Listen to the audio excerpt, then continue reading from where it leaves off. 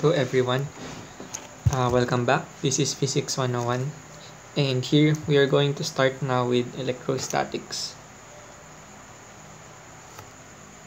So electrostatics mean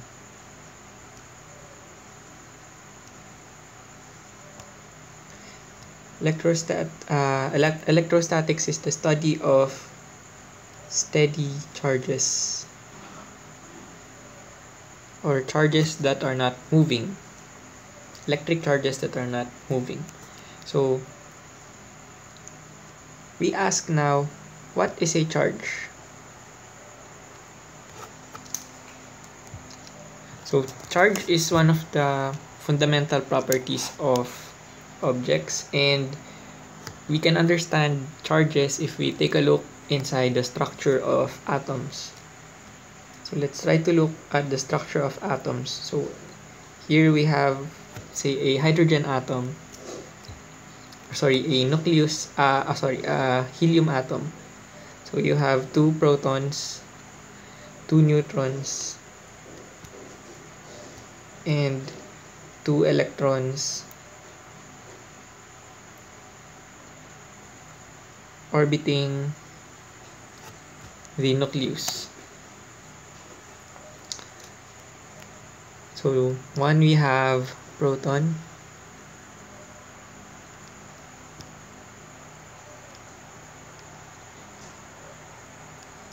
and 3 is electron. So charges are the property that differentiates these 3 subatomic particles. So protons has a positive charge of +1 E. So we will talk about later what is this constant E. A neutron has no charge, so it has 0 E, or just 0. An electron has a charge of -1 E. So some additional details. The mass of the proton is 1.673 times 10 to the minus 27 kilograms.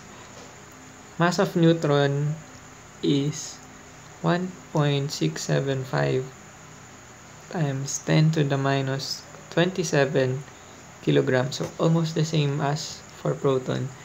And for electron, we have 9.109 times 10 to the minus 31 kilograms. So these 2 subatomic particles are much heavier compared to electrons. Okay, so now that we have seen the properties of subatomic particles like the proton, neutron, and electron, let's try to ask what is this constant E.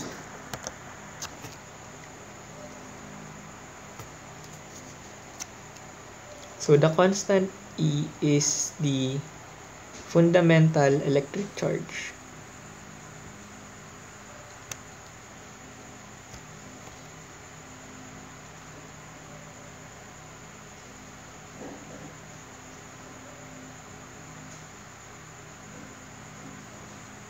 So when we say it's a fundamental electric charge, it's the lowest possible charge that can exist within an atom.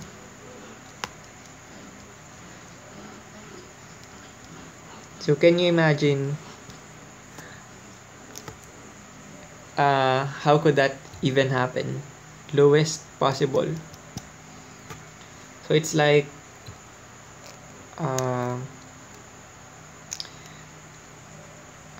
let's scale up to real world objects. It's like you have a rock here, and the smallest possible mass of the rock is, say, 1 kilogram.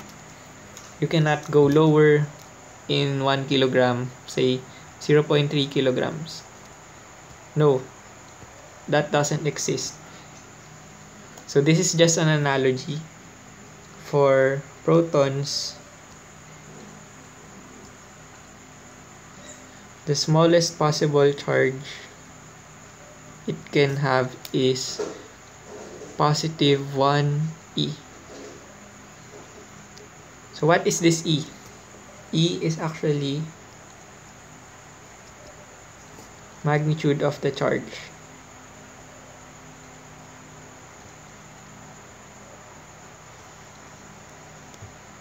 Of electrons or protons. So it has a value of 1.602 times 10 to the minus 19, and its unit is in coulombs, or just C. So this is the smallest possible value that a charge can have.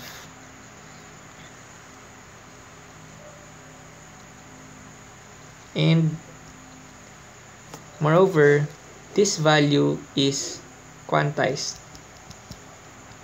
So what does being quantized mean? It means that say for other objects that have higher charges, it can only occur with integer values of E. So n is an integer. So meaning you can only have plus 1E plus 2E minus 4E. You cannot observe charges or measure charges in nature that are not 0. You cannot observe charges that are 1.7E, 4.3E. Any fractional charge does not exist. So this is a very bizarre quantity of charges, a very bizarre property of charges. So again, if you would compare it to classical objects like everyday quantities like mass, of course you can observe mass of 4.3 kilograms, 5.4 kilograms, but in charges you cannot observe these values.